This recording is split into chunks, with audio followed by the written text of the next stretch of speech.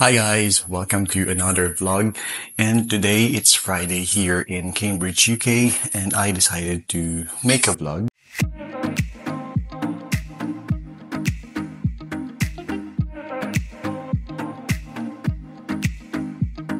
So right now it's 8 in the morning, so usually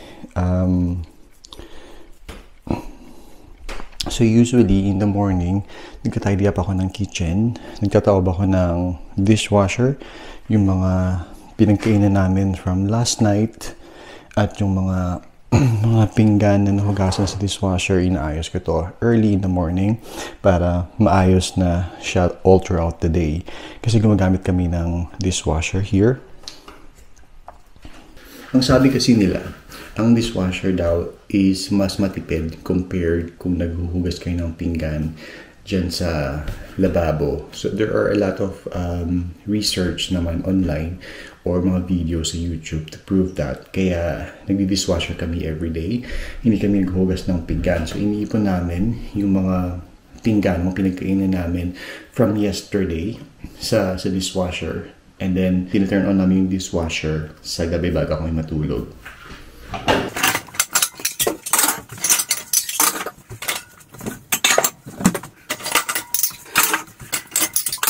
Ayan, so after ko maayos ang dishwasher at mag-tidy up ng kitchen, it's time to prepare my breakfast naman. Usually, I also prepare Sandro's breakfast, but today he wants a sausage roll from the Village Bakery. Kaya pupunta na lang sila ni Jamie doon shortly para bumili ng sausage roll. So ngayon, ang typical breakfast ko is coffee and mga mabilisan lang na pagkain. Like, minsan, yung mga ganito lang. Protein, mga oatmeal, okay, yung just add milk and then microwavable, or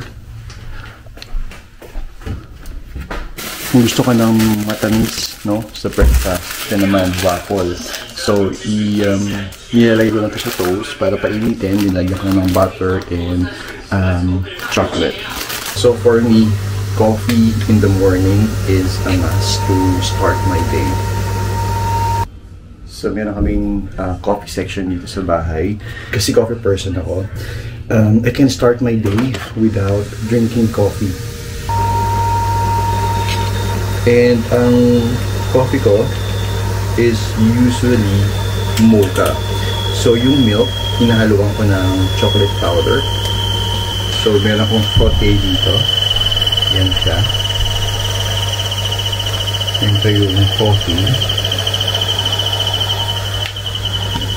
Hinahaluan ko ng chocolate powder yung milk. And then, i-combine ko siya sa coffee para maging mocha flavor siya.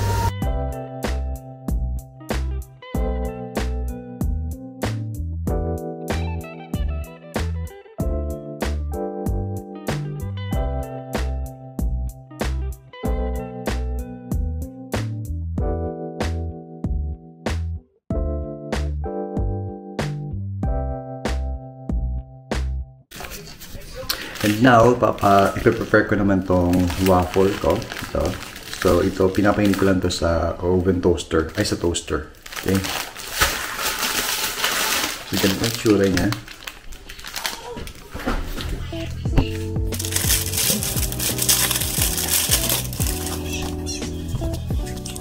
Ito siya. Nilalagay naman natin siya sa toaster. Papainit lang natin siya ng 1 minute. And pag mainit na, lalagyan natin siya ng butter and chocolate drizzle. So, ito na yung breakfast ko. Nadalhin ko na siya dun sa aking home office, sa workstation. Okay. So, ito nga pala yung workstation ko sa bahay. Ayan. So, dahil Friday today, naka-work from home tayo. Usually, once or twice week ako nag-office. And every Friday naka-work from home ako. So pagkahatid ni Jamie kay Sandro, ito mag-start na ako ng work. It's already 8:34 a.m. Okay? 8:30 yung start ng work ko. I work as a full-time accountant dito sa Cambridge. And as you can see in my social media, no, may mga side hustles din ako in the background. So full-time accountant, then part-time side hustler. So nagpa-property agent din ako, no? Yung mga property sa Pilipinas, and at the same time nag-operate din ako ng Airbnb sa Pilipinas and Airbnb hosting din. So yung mga queries ko from last night, dahil na may time difference yung Philippines and UK, usually yung mga inquiries ko sa mga properties or sa mga Airbnb, dumarating mga madaling araw dito sa UK. So natutulog ako that time. So in the morning, okay, bago ko simulan yung trabaho talaga, no, mag-check muna ako ng mga personal emails, okay, mga social media, magre-respond muna ako sa mga inquiries, mga ganyan, and then it usually take me mga 15 to 20 minutes, no, yung time na yun for my side hustling in the morning. So magre-respond muna ako sa mga inquiries, and after that I will check my emails, my work emails. So let me eat my breakfast first, and then I will just respond to these inquiries, and then I'll get back to you, okay?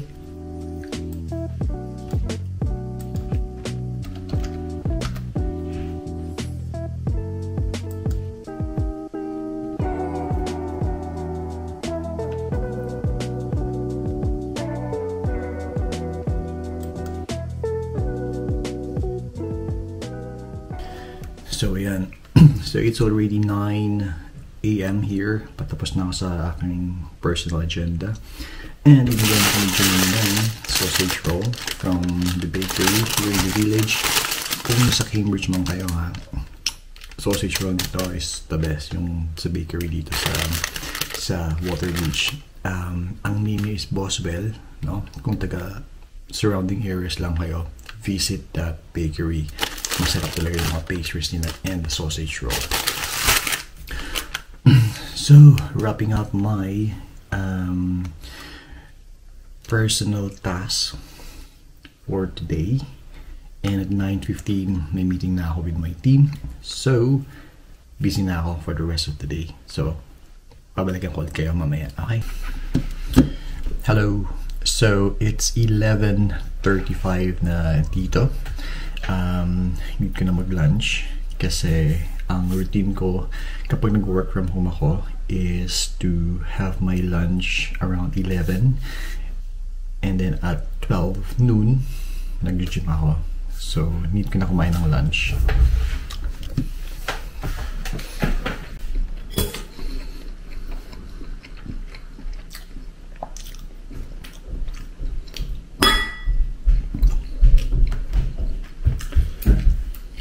Ano, ubusin mo na. Huh? Hindi ka nagsaing na lang. Hindi. Wala akong oras yan. Nag-gym siya akong vlog. But in fairness, masarap naman ang tinapay at saka adobo. So, andito na tayo sa gym. So, yung gym ko is banda doon. Ayan. I'm not sure kung nakikita nyo. Pero, andyan siya sa building na yon. This gym is still inside our village. So, mga 5 minutes drive lang away from our house. Hindi na ako mag-vlog sa loob ng gym. Baka mapagkamalan pa akong fitness influencer. Okay. So, mamaya na ulit. Okay. Kailangan ko lang magpapawis. Kailangan ko lang mag-gym. So, yeah. Mamaya na lang ulit. Okay. Hello, hello. Ayan. So, ayan.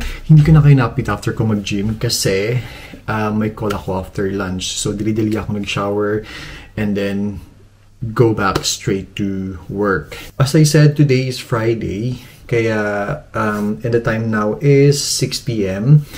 Hinatid lang ni Jamie si Sandro sa kanya lesson. Susunduin ko sila mamaya at 6:30. at pupunta kami sa pub for dinner. We're going to celebrate our wedding anniversary later sa pub. Dito lang din sa village, hindi kalayuan, so mga 5 minutes drive or 10 minutes drive to be exact. So papakita ko sa inyo mamaya yung pub na yun, okay? Yeah, as I said, we are going to celebrate our wedding anniversary kasi ang wedding anniversary namin was on June 12. Pero that week kasi ay nagkasakit kami. Nagkaroon kami ng COVID. Okay, that was my first time to have COVID. And si Jamie, I think that was her second. And we were surprised kasi nga akala na wala ng COVID. But then, nagkaroon kami ng bad flu. As in, sobrang samang ubo. May kasamang sipon and fever.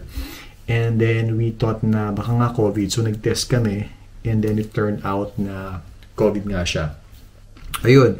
So, that week, hindi kami nakapag-celebrate. Kasi nga may sakit kami. And now, we are all well and recovered. So, we plan to go to the pub. And besides, it's Friday naman. So, we're gonna have dinner there and some drinks. So, yan. Isasama ko kayo. Papakita ko na yung pub sa inyo. Okay? I keep on saying pub kasi dito sa UK, uso talaga yung pub, no? Yung restaurant. Restaurant siya, pero may bar or they serve drinks as well. Kaya tinatawag nilang pub. So sa Pilipinas, ang tawag natin siguro dito is more of a resto bar. No, yung restaurant na nagserve din ng mga alcoholic drinks, mga ganyan. Dito sa UK ang tawag nila is pub. At ang dami talagang pub dito sa UK, no? Iba't ibang type ng pubs. May mga pub na nag-serve lang ng specific cuisine like Chinese cuisine. Meron ding pub na nag-serve lang ng Thai cuisines. And then most pubs here are English pubs, you know, yung mga typical na English food. So, yan, sisama ko kayo mamaya dun sa pub na pupuntahan natin. And papakita ko, isi-share ko sa inyo yung itsura ng pub, and then of course their menu and mga food. Okay? So, ayan. Mag-wait lang ako ng 30 minutes. Mag-prepare na ako, and then susundin ko na sina Sandro sa piano lesson niya. Okay? So, andito na tayo sa pub. Ganito yung itsura niya. Yung pub na yan ang pupuntahan natin. And then, ito is mga car park. Okay, so dito, pupunta tayo sa the bridge. Kung taga Cambridge ka, pwede kang pumunta dito. The bridge is located in Water Beach, no? Makita mo yung bag. Ito yung tsura ng pub. Ito yung bar nila. Kaya siya tinatawag na pub.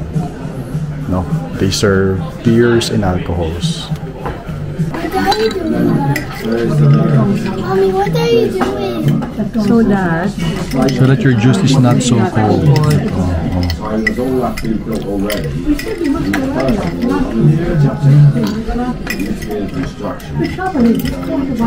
How's your food, Sandra? Good?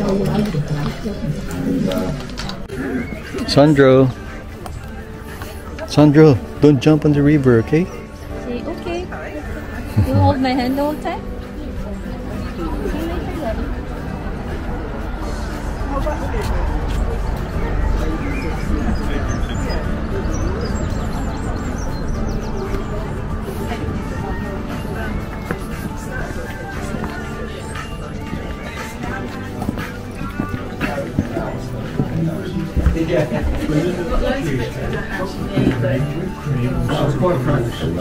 And we're back home. Ayan, after namin mag-dinner sa pub. So, I think I'll end this vlog na kasi it's already 8 p.m. pero may sun pa. Kaya mag-prepare na kami for tonight. And, ayan, medyo napagod ako kumain. Okay, so I'll see you in my next vlog. Bye-bye!